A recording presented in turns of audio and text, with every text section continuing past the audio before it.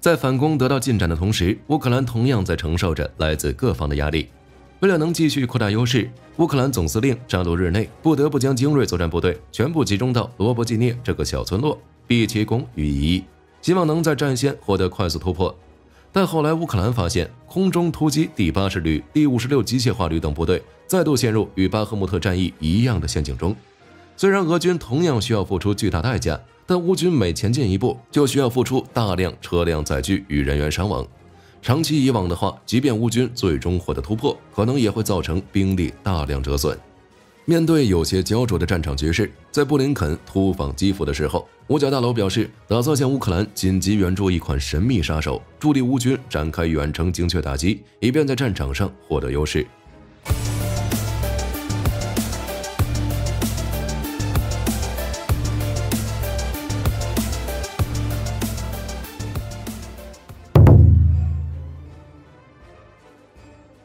如果将乌克兰最想要的武器做一个排名，第一名 F-16战斗机，第二名肯定是 Atacms 陆军战术弹道导弹，尤其是乌军装备海马斯与 M270 火箭炮之后 ，Atacms 就是乌克兰不断追求的武器。在去年7月份，美国国家安全顾问沙利文表示，美国准备好了承担风险，但援助 Atacms 的话，势必会与俄罗斯发生直接冲突，所以总统不打算为乌克兰提供某些能力。其中之一就是射程超过300公里的 Atacms 陆军战术导弹，因为美国一个关键目标是支持和保卫乌克兰，并做出必要的努力，但同时也要确保美国不会陷入第3次世界大战的境地。但在1年后，还是在同一个活动上，沙利文的表态发生了巨大转变。在今年7月份，沙利文表示，是否援助 Atacms 陆军战术导弹，将由总统来做出最终决定。其中既有 Atacms 生产线已经关闭的原因，也有美国军火库中导弹库存数量不足的问题。毕竟只援助了1000余枚，实在过于寒酸了。但为了能让援助进行，美国计划拨款8000万美元，重新生产一批 Atacms 陆军战术导弹。与此同时，美国总统国家安全事务副助理乔纳森·芬纳在9月10日表示，不排除向乌克兰交付 Atacms 陆军战术导弹的可能性。并且还有其他官员表示，这项援助方案已经摆在了美国的桌面上，将很快宣布新的对乌援助计划。同时，美国官员还表示，一项令人震惊的发现缓解了拜登对援助 Atacms 的忧虑，因为五角大楼发现美军库存的 Atacms 导弹数量比最初评估的要多很多。难道之前不援助的原因是因为 Atacms 库存太少了？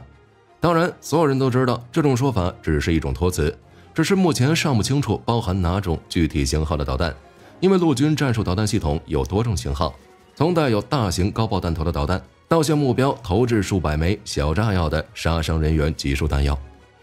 自从乌克兰入秋之后，美国向乌克兰援助的武器采取了循序渐进的方式，从便携式单兵装备到先进的防空系统，再到射程70公里的海马斯火箭炮。如今更是推翻了早先不提供 M1 主战坦克以及不对乌克兰进行 F-16战斗机培训的决定。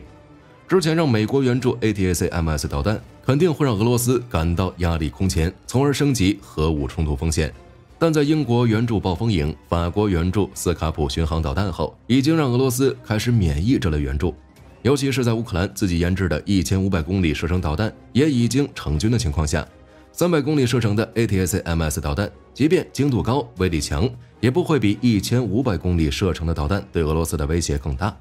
所以在布林肯再次访问基辅，交付贫铀穿甲弹，表达对乌克兰的支持，并将扣押的俄罗斯寡头资金交付乌克兰这一系列连贯的动作，外界明显能感受到美国正在加快对乌克兰的军援速度，提升援助武器的质量，也不需要在意俄罗斯的抗议态度。这时候向乌克兰提供 Atacms 导弹也就水到渠成了。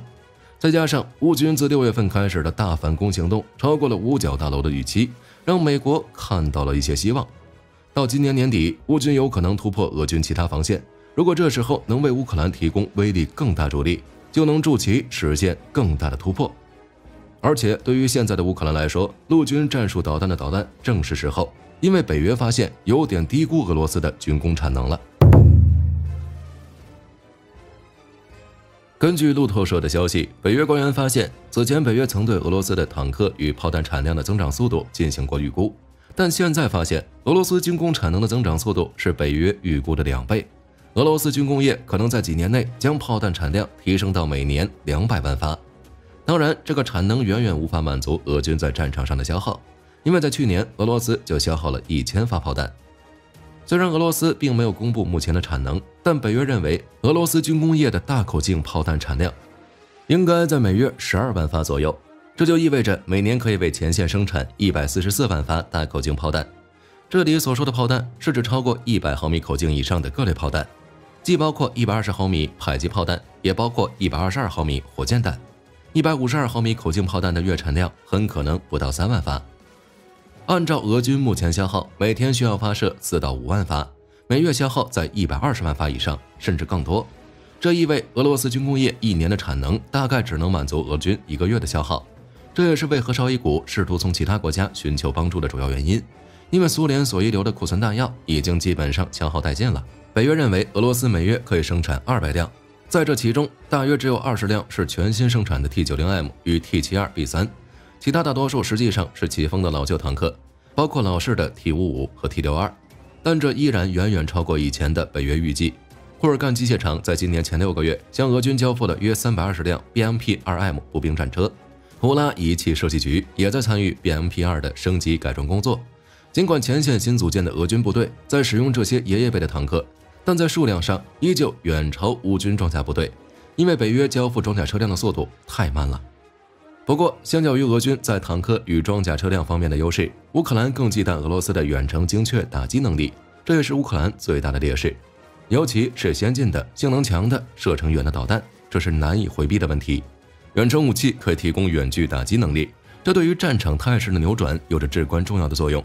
远程武器还可以提供准确的瞄准能力，能够对敌方战斗单位和基础设施进行精确打击。在没有远程武器的加持下，乌军难以发动有力攻击，使得乌克兰的战略行动变得困难。俄罗斯凭借苏联留下的底子，发展出大量导弹，包括航空导弹、巡航导弹、弹道导弹以及高超音速导弹等。虽说俄军发射近万枚导弹，并没有全面摧毁乌克兰，但不可否认的是，俄军在导弹方面的优势。乌克兰想凭借北约援助进行追赶，不是一般的困难。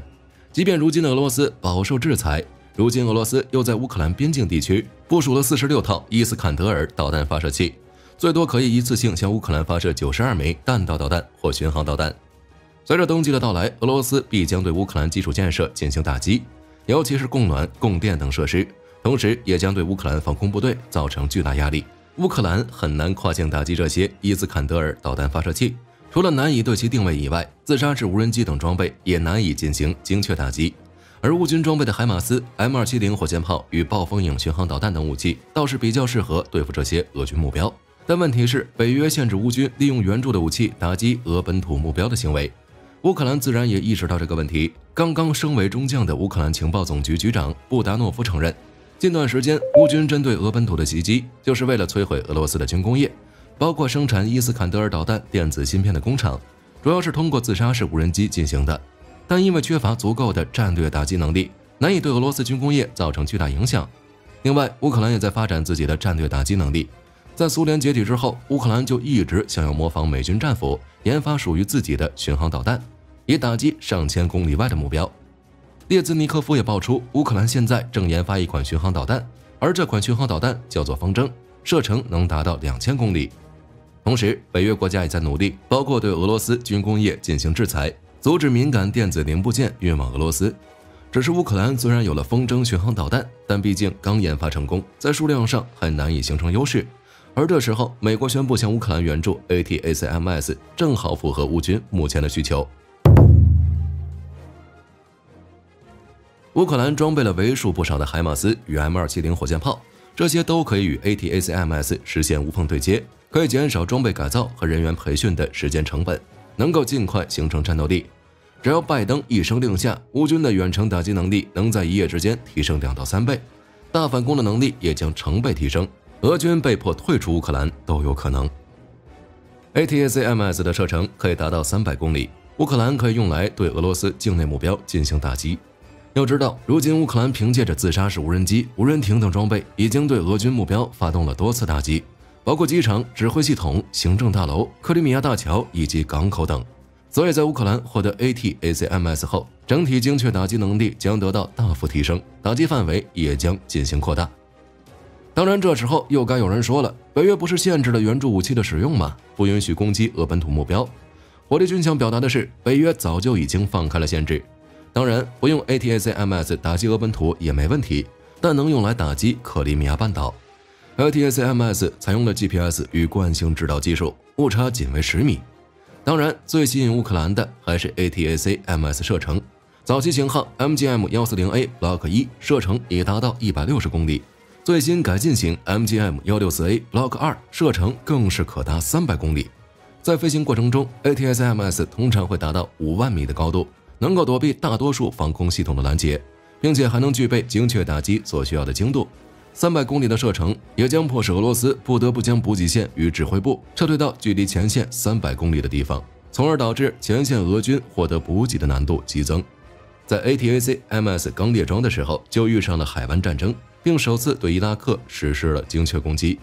从行军途中接到发射命令到点火发射，仅用了13分钟。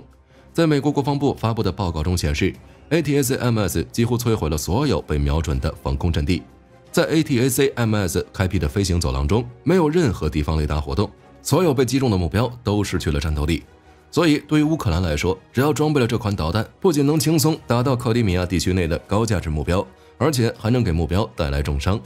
如果还是首选袭击克里米亚大桥，那么造成的杀伤力要远超以前的无人艇、无人机等袭击效果。